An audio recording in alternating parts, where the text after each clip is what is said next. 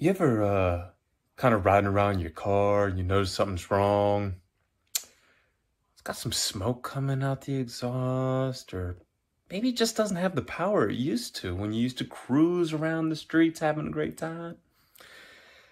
You've checked the spark, you know it's getting gas, and it's driving, but barely. Well, you need to learn how to do a compression check because there could be stuff going wrong inside your engine that you will never know unless you, one, do this compression test, or two, tear the entire engine apart. Welcome to Disturbing Creations. And we're here today to teach you about a new skill. I'm going to be doing basic mechanic skills, intermediate mechanic skills, and even expert mechanic skills. Depending on your level, I've got a playlist for each.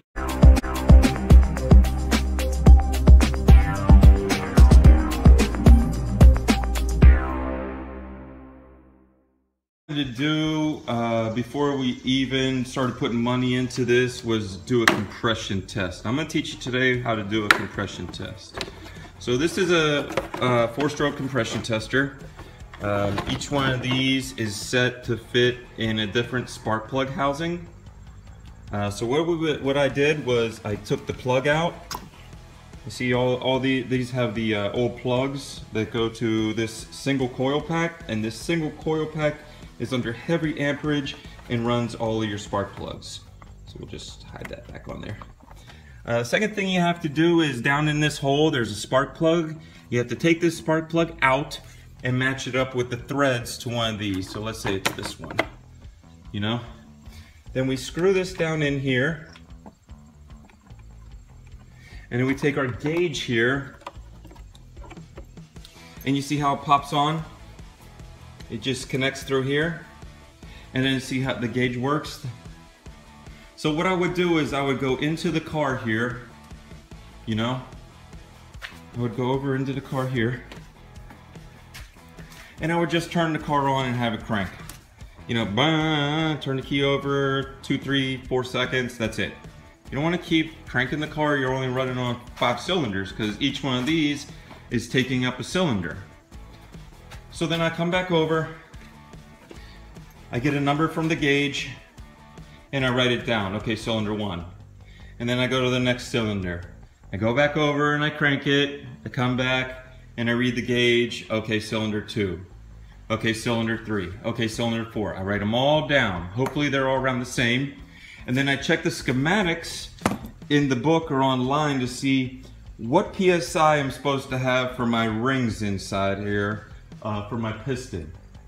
So if I'm supposed to have a 125 to 115 to 125 through here, and let's say I have 120, 120, 80, 120, 120, 120. So all these are within spec except this one. So we have a couple of problems right here. So let's say one of these is only 80. We're under spec. So oh my God, what happened? We're not even over 100, we're under spec. So what that means is this cylinder cannot hold pressure when the piston's coming up. It doesn't have any pressure. It's not holding the gas and air to ignite. You're gonna get a misfire. Car's gonna run erratic.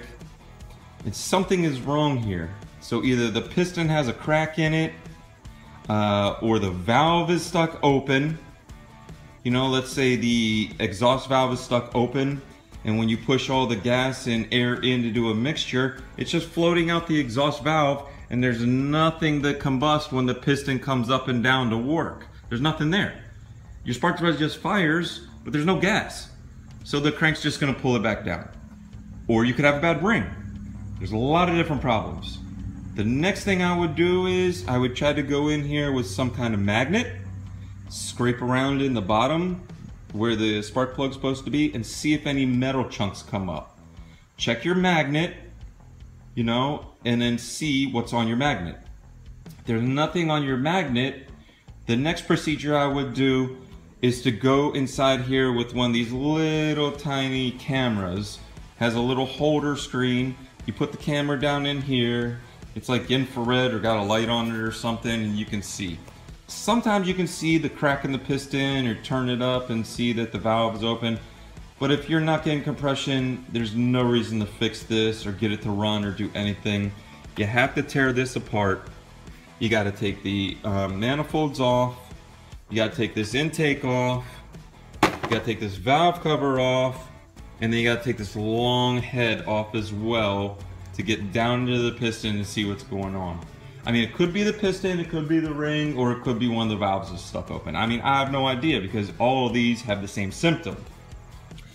So it's very good to go through this engine and make sure that there's compression in all these cylinders. So I did the compression test. I went through all of them. All of them came out the spec, which is very good, very happy. And then I went from